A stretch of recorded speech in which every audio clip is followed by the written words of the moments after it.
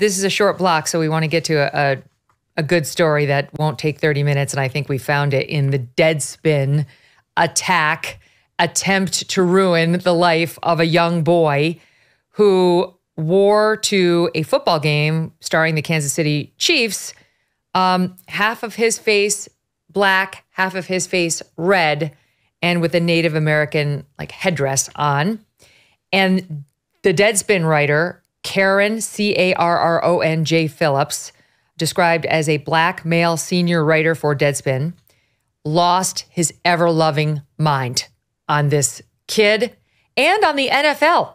Just a couple of samples, because all Karen saw in the original picture was the black half of the kid's painted face, and went off. It takes a lot to disrespect two groups of people at once. But on Sunday afternoon in Las Vegas, a Kansas City Chiefs fan, neglecting to point out at this point so far that it's a young child, found a way to hate black people and the Native Americans at the same time. The images of a Chiefs fan in blackface wearing a Native headdress during a road game leads to so many unanswered questions.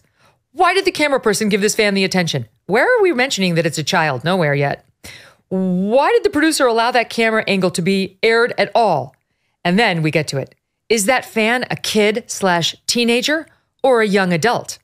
Despite their age, who taught that person what they were wearing was appropriate? The answers to all these questions lead back to the NFL.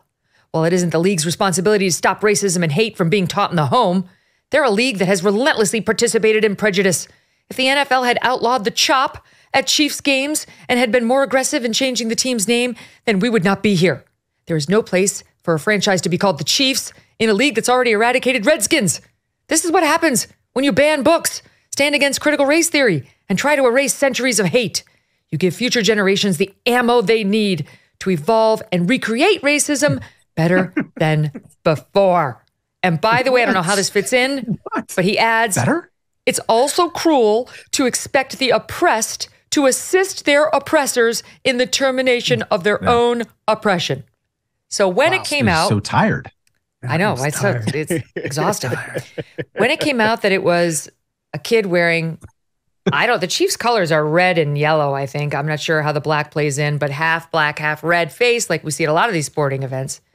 Half black, half black, half red. He doubled down. For the idiots in my mentions who are treating this as some harmless act because the other side of his face was painted red, I could make the argument that makes it even worse. Y'all are the ones who hate Mexicans, but wear sombreros on Cinco. So what? This is Wait, go away. Can you reread the sombreros thing slowly? Y'all are the ones who hate Mexicans, but wear sombreros on Cinco. I don't know how that. What is that? How does it tie? I'll have you know that Kmele Foster wore a sombrero on Cinco de Mayo on air on the Fox Business Network. That's true. While had drinking. On I think I was also eating guacamole, if I'm not mistaken. Yes. Did all of those throw in a taco, you're good to go. Margarita. I know. So what are they? What about the attempt to ruin this young boy's life and blame it all on the NFL too? Oh, let's do more.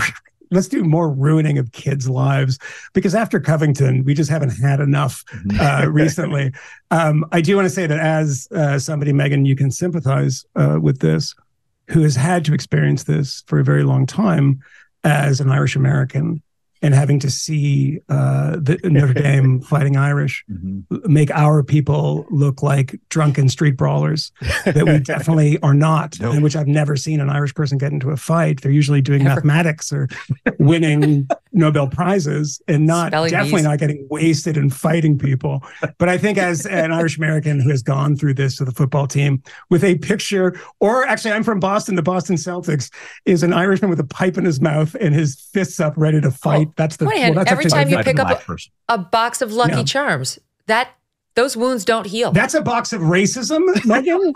And if you want to eat racism for breakfast, I'm sure you're feeding it to your kids to make them racist against their own people. You know, my culture is not Megyn Kelly's costume.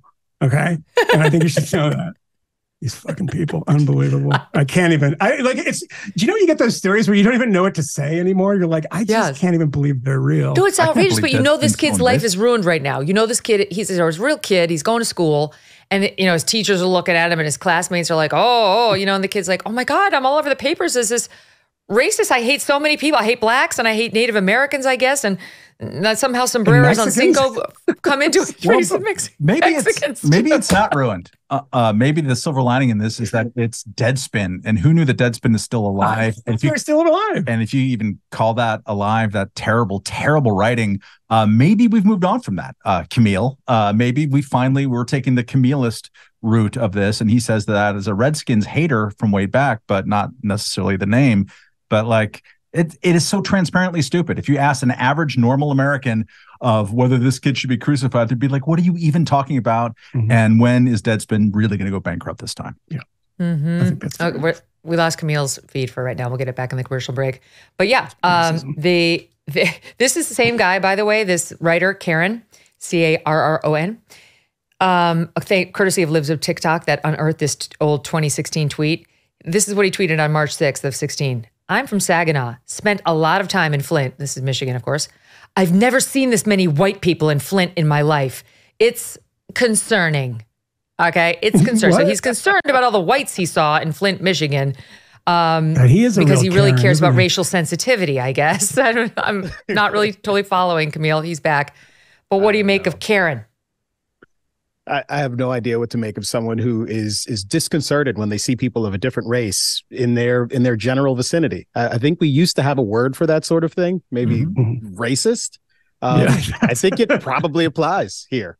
I don't like seeing people who don't look like me in my area, my general vicinity. Hey, you're a racist. You should do something about that. I'm telling you, I've said it before. I'm going to say it again. The Browns, only a matter of time. They're going to. Yes. Oh, wow. I never even thought about that. Yeah. You know Chiefs why? are Because I'm going. not racist. Browns are going. How about my people? The Syracuse Orange. The Orange. They got to go. They try to play themselves off like they're a little fruit. We know what you're implying. Orange face. It's just a matter of time. You heard it here first. Stand by. Quick break. Dutch? Negative dings on credit reports happen to all sorts of people from all socioeconomic backgrounds. Understanding the credit landscape can be extremely difficult, very difficult, and unpleasant. Spending the time to dispute and repair these so-called dings can be a full-time job too. Good luck to you if you already have one of those or kids or anything else going on. For starters, you're going to have to deal with the three separate credit bureaus, and that in and of itself is a massive headache. It's also a common misconception that people with poor credit scores are just those who simply don't pay their bills. These can be very hardworking people who are negatively affected by divorce, identity theft, medical debt, student loans. I've been there. That happened to me. And don't have the time or are too overwhelmed to fix it. But if you do not address negative credit items, they can haunt you for years to come.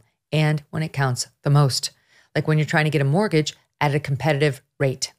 Well, the good news is that our sponsor, Lexington Law, wants to help you.